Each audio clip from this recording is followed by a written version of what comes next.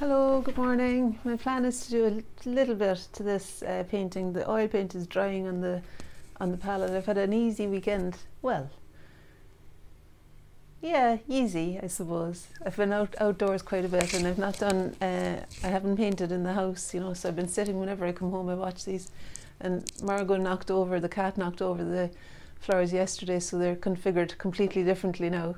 But I always have the other two paintings that I can look at there as well, you know, and as reference for them. I'm still not 100% sold on the red. I'm not completely sure that that's a great idea, but I do like using red in paintings.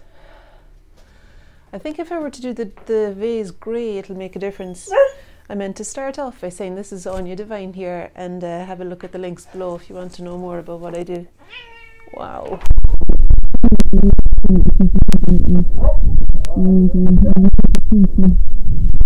Sorry, you can't hear me probably. Oh no. Okay. That might get knocked over again now. Alright, so let's make a start. So I've got my oil paint out. This is all acrylic. And I'm about to start now with the oil paint. Okay. I'm going to open that window so that Midnight can go out if she wants to. So it's this flower here that I want to start by doing, that really bright one over by the window there. Just get some paper towel to dry my brushes. I find the brushes get worn down fairly quickly. These burgundy brush set, they kind of splay fairly soon after being used in oil paint. I mean, they're good enough, but they just don't come to that same fine edge that they do when they're bought new. And it's probably down to how I wash them. I maybe need to wash them a bit better with oil or something. You know, the sky is quite bright behind there. So I'm just lifting that for myself to be able to see a bit better. And I'll just do that single daisy even, because I do want to get out for a walk as well before the afternoon. So I'm going to put you on the other side now because I think I talk this way more. Alright, what am I doing now? I'm going to place the yellow at the centre of the daisy. You see, I've got it way further over than it is in real life, but I'll just stick with that because it was that way the other day, you know. I'll just stick with that now. So that's the yellow for the centre. A big brush, and I'm going to make something that will hopefully read as Maisie. That'll hopefully read as Payne's Grey to kind of knock the shape. So I need to bring the curtain in to meet. Yeah, so what I'm doing down here now is I'm mixing ultramarine blue and Van Dyke brown in order to make a colour for the curtain. Maisie, what are you up to? And the colour I want is to kind of, she doesn't, no! She doesn't, no, go away, Maisie, go away, go away. She didn't know the cat was there. Go away, out, out. Sorry. Out. Go on, out. Maisie. I don't want to pause the video because I really just want to get this flower done because I've been looking at it for so long. So this is the background colour.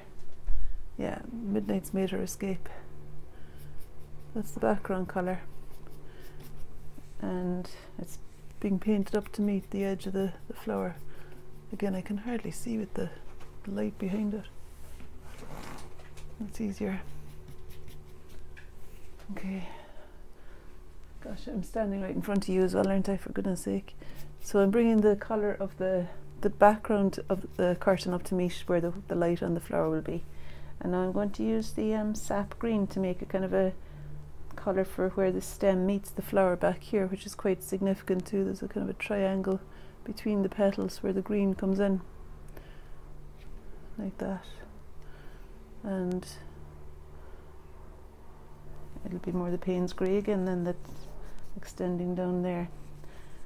I'm being a bit lazy now, because what I did there was to cancel out the green and make it read more as Payne's grey. I just put some cadmium red in, hoping that that'll work. It's a bit too dark. Just put a bit of white into it now to make it grey again, and that'll be the background colour to meet the white of that petal. And I'll just use the same to make a triangle in between those. Can you see? Yeah. Make a triangle in between those two petals, a kind of a rectangle between those two, and this edge here does that. And then there's a kind of a thin line between these two petals here, and that Payne's grey now at the back needs to be significantly darker. It's quite a dark bit of the background that comes in to meet these, that comes in to create the triangle there. Just that bit needed to be a bit darker again actually. Yeah, and then the next thing is that is the light long petal there. Okay. And maybe there'll be a couple of dark patches in here. And actually I want to make the grey for the daisy itself. So I'm going to put a bit of yellow into it to make it different from the background. Yellow ochre actually.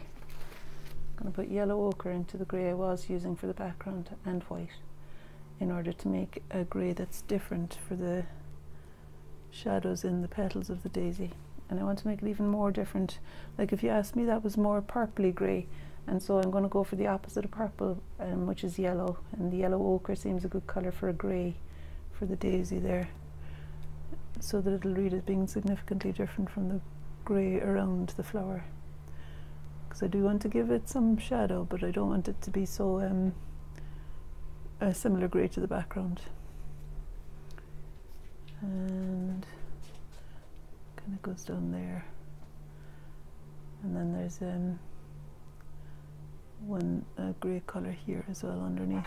So it's just a few of the petals have this greyness to them, and I think I'm putting the grey in, you can more easily see the bright then.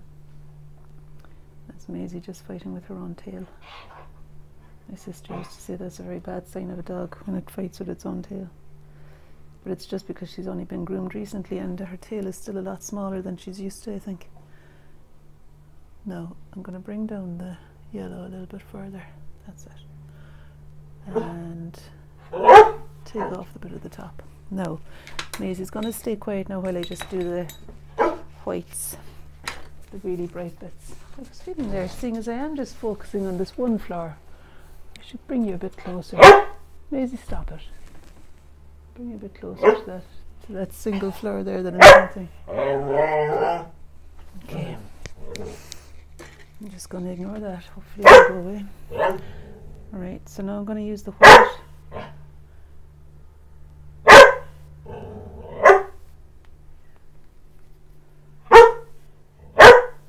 I was saying about getting, sorry, I'm mixing up some white here. I was saying about getting some oil in order to make the paint a bit more viscous. Need to do that. And with all this white I'm using, I need to buy more white. Right, so there's a white petal there. I'm just going to put Maisie outside. Come on, let's go this way. Come on, Maisie. Come on, let's go.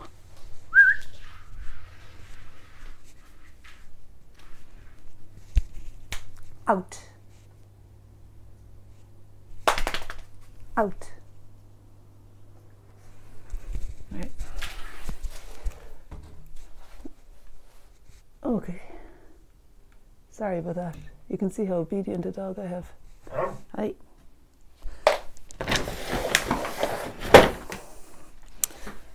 Okay. It really is the fact that she just needs to get out for a walk, I reckon. Okay, I'm going to just do this really quickly. For goodness sake, nothing like a bit of urgency at times. So that's the bright petal there in the sun. There's a few bright petals that are kind of turning back. One there, one there. This needs to be longer. Get off, Maisie.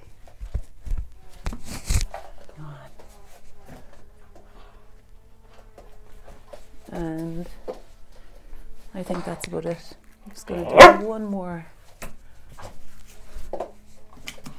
Hey, no. Right, come on up for a second.